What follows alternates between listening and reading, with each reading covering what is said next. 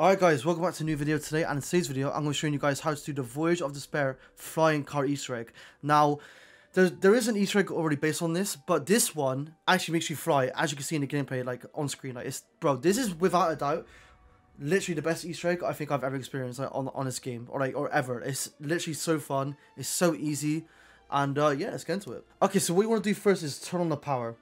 Okay, and now go to all 4 PAP locations in the map and turn them on.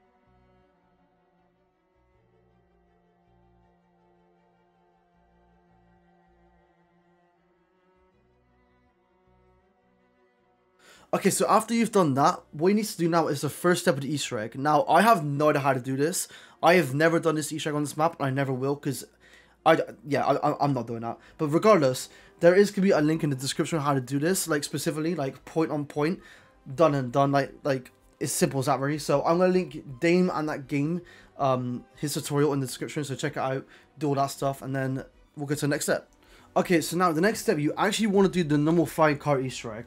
Okay, so what you want to do first is go to the mail room, and there should be a safe. Now, with that safe, you actually need the shield to melee it to get the part off the safe. Okay, so now we need to find 4 locations of 4 bones and 4 numbers. Now, the numbers are going to relate to safes. Now, there are 4 safe locations as well on the map. So, for example, if you find the number, write it down, go to the safe, and then when you go to the safe, you actually have to hold F, and then when you hold F, the safe will open, and then the safe will tell you a number.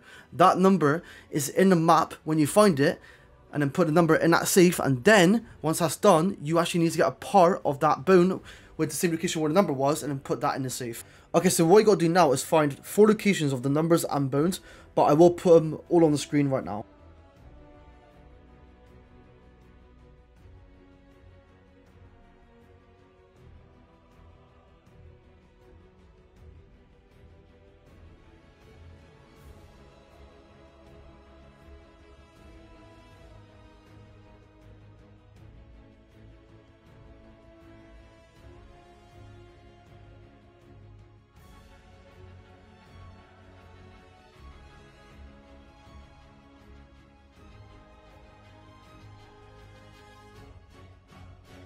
So again, go out to the safe, hold F to interact. It will show you a code.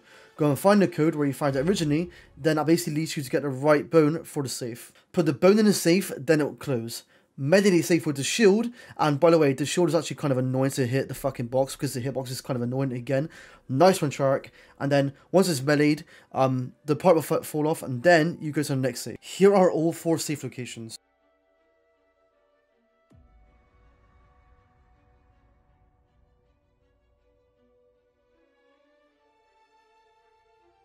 Okay, so now, once you've done all the safes, all 4 of them, now, if you go to the cargo hold, you will see the car. Now, the car, I think, launches after like 10 to 20 seconds after you activate it, and there you go. The flying car Easter egg is now complete. Now, once you've done that, the car will be in the air for like 2 to 3 minutes, so you should have enough time to get there in time to activate the new Easter egg. You will now need to go to the 3rd class berths area to start the new Easter egg. Now, what you want to do is crouch in this corner and hold interact whilst crouch. Then, you have to do exactly what I'm doing in my gameplay and walk forward slowly in this specific path.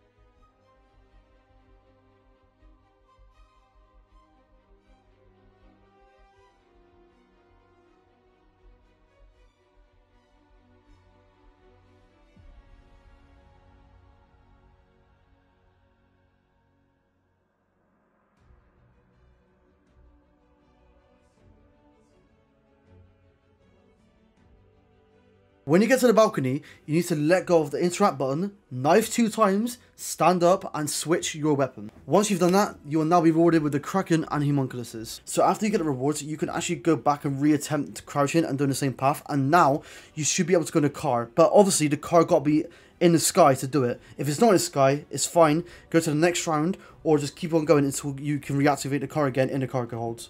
I also do not know if you can get more than 1 person into the car. We got kicked out in our game, so I have no idea. But if you guys want to, feel free to attempt it, go for it. But yeah, that is the Easter egg. So I hope you guys enjoyed this guide. So I'm actually really close to 2,000 subs. So if you guys want to leave a comment and a like and a sub, I'd appreciate it. And I think there might be some more Easter eggs getting solved soon. I mean, you never know, man. Like, BO4 is just so many unsolved stuff. So yeah, I will see you guys in the next one. Thanks for the support recently. And I'll see you in the next one. Goodbye.